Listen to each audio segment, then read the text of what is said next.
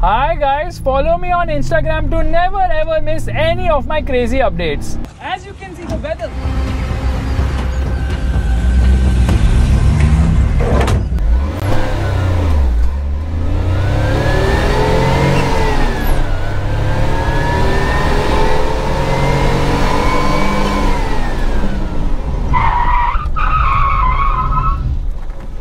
Whoa! Hi guys and welcome to another vlog. I'm driving this. This is the 2015 Maruti Omni and this car comes courtesy of Raghavan to me, who is Tharun's cousin brother, whose dad actually owns the car. Raghavan's dad, that is.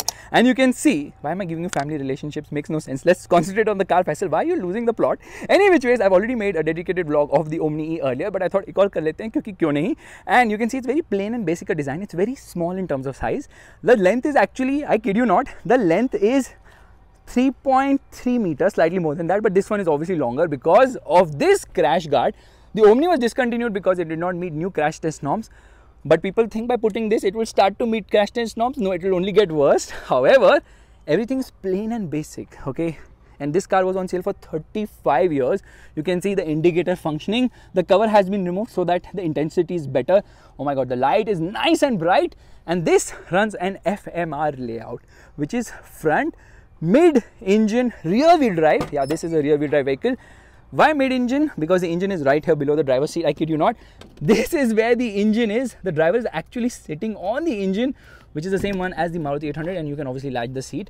Front seats are decently comfortable. There's a cup holder here. No door pockets. Regular windows. I mean, no power function there, and you can see the pedals. Lot of exposed bits. I think this is for the air conditioning compressor, which is exposed.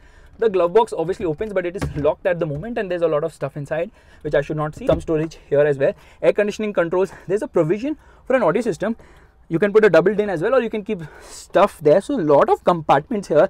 A cigarette lighter, because kidnappers usually smoke. That is what the study says.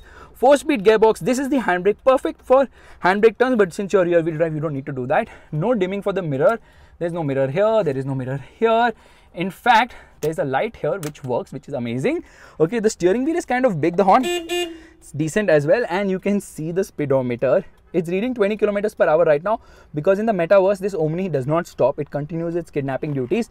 There is the temperature meter here and a fuel meter here and an odometer. There is no trip meter in this car. Telltale lights are placed almost everywhere. Let's do one thing. Let's turn on the car. Okay, there must be some trick. I think the car is not starting, which is even more dangerous now, but honestly, it does start. There it goes. It was actually in gear.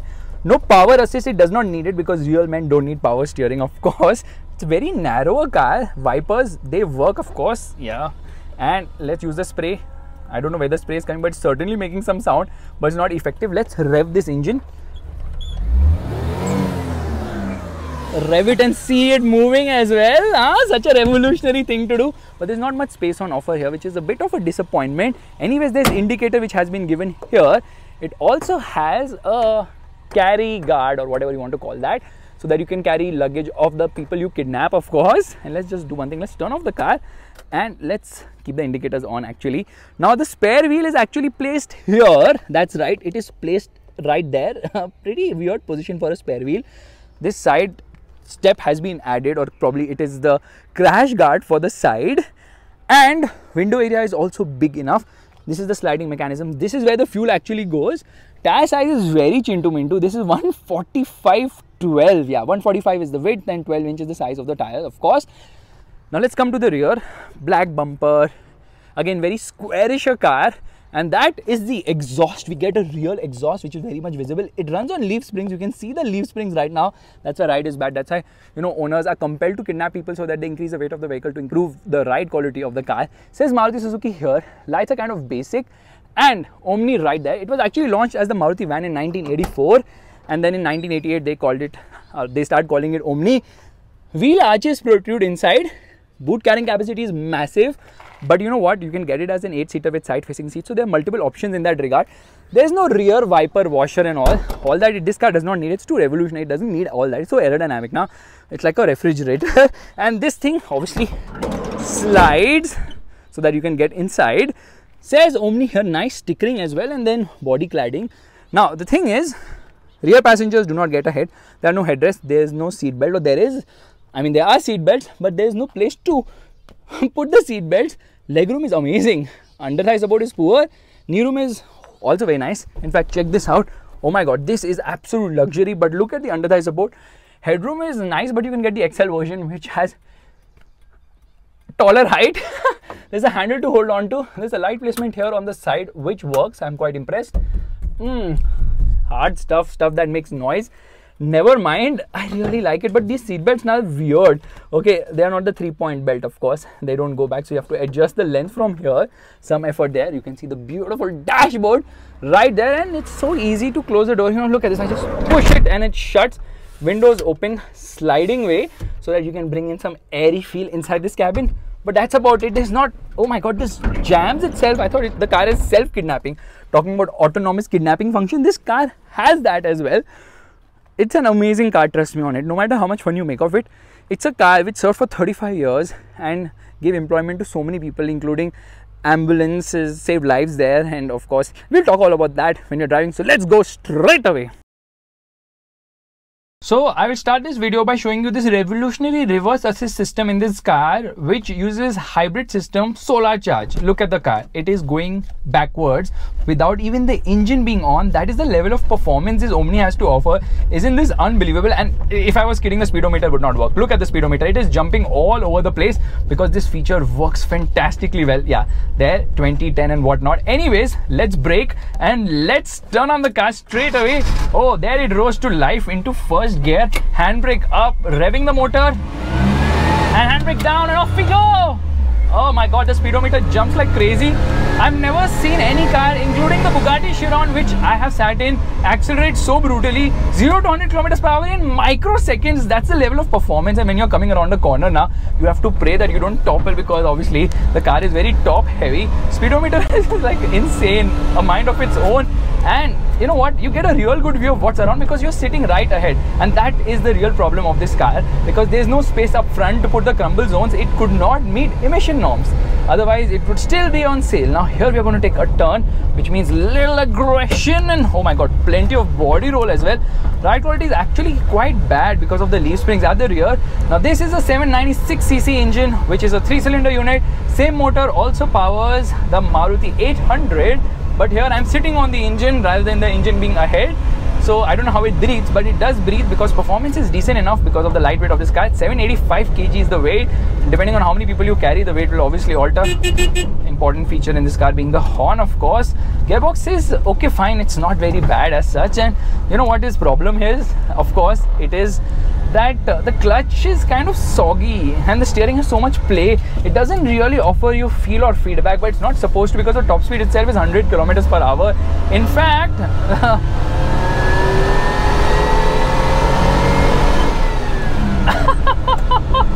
this car has no brakes. It wavers almost everywhere as you increase the speed. Now the steering does not react only. The car has a mind of its own.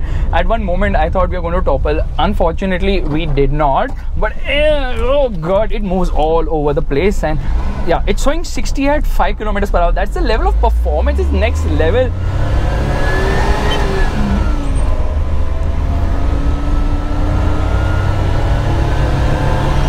Can't go in these bumps because you can feel quite a lot of it. Small wheels now, so bigger bumps can be felt badly inside.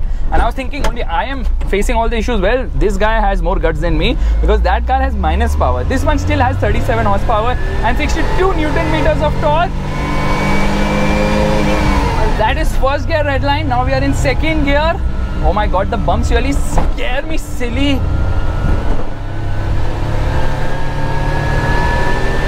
Jag speedometer. How does it move all over the place?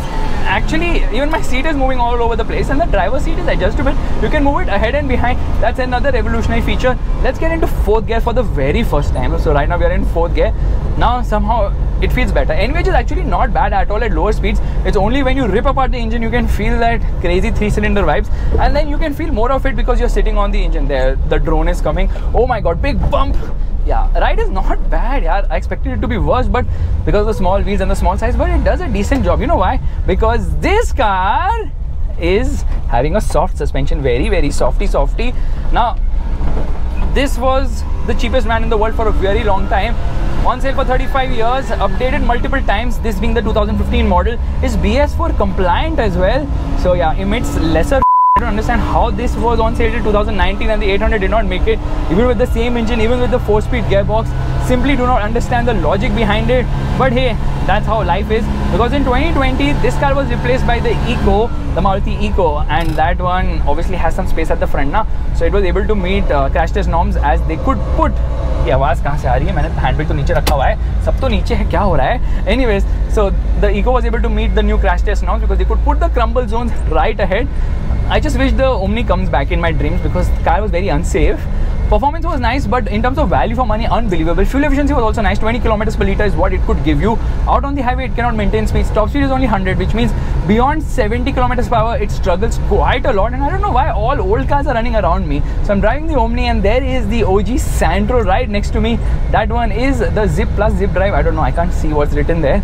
You have to avoid the bumps. Steering has so much play now. You really do not know where the car is going. So you just kind of pray that it goes in the right direction. I don't know why the speedometer just moves all over the place, has a mind of its own. It's a very weird speedometer, so it gets into higher gear. Now the thing is that everything wraps around the driver. There was also an LPG version, and then they also had cargo versions which did not have any seats at the rear, so you could carry cargo. There was an ambulance version, there were delivery versions, there were like crazy amount of versions. Maruti really made a lot of money from the Omni, of course, and that's one of their cash cows, or was one of their cash cows. But then they could not keep selling it for eternity. If they could, they would definitely still be selling it. The horn is like, it's inside, it's not outside, because I can hear it more than the guy ahead, because if he had heard it, he would have moved, but he did not. He's still in the same place as before. Brakes are very weak, yeah. Every time you apply brakes, you just pray that will the car stop, even though it is very light in terms of weight, and then you're not going really fast. You feel that you're going fast because you're sitting right ahead, and because of sitting so far ahead, like the view is so amazing. Now you can maneuver this car amazingly well through traffic. Like you can just like zip, zap, zoop. That was the tagline of the Sandro, I believe, Zip Drive. But you know why you can do that? Purely because this car is light and peppy enough, so engine is kind of responsive. However, the problem is steering is like having crazy amount of play and no feel or feedback, so that becomes a little bit of a difficulty. Here we're going to take a U-turn. You don't feel the lack of power steering because of the lightweight of this car. I still managed that turn without much of a hesitation. Yeah, baby. Okay, come on, third. Third is a bit of a issue here because I think some chewing gum is stuck inside, so you really have to nudge it forward, otherwise it doesn't get activated at all. Now since traction control is off, I'm kind of worried, will this rear wheel drive car go out of control and spin there? Probably not, because there's so much grip from the tires. I'm just kidding. Grip levels are okay, but then you don't really push it, so there's no issue. There's no oversteer now, zero oversteer. If anything, this car can understeer because of course, the way it has been calibrated without any power. Now is the time to launch it, revving the motor.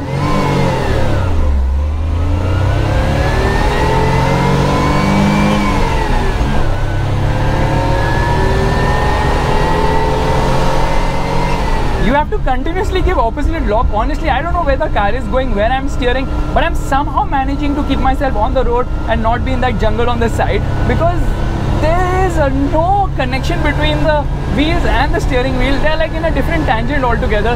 That's kind of awkward. It shows you're doing 100 kilometers per hour. I can bet you're not doing more than 70 kilometers per hour, but the speedometer is hitting 120 kilometers per hour as well. Look at the way it vibrates, man. What a crazy ass speedometer. Is this a speedometer or a joke? So on that disappointment, it's time to end. Thank you so much for watching, guys. If you like this vlog, give it a thumbs up before I topple this vehicle and do an NCAP test. Can I take a U-turn from here without reverse? That is the beauty of the Omni. Check this out, okay guys. No power steering, nobody gives a jack about it, but here the turning radius is amazing, but I f***ed it up, so that's messed.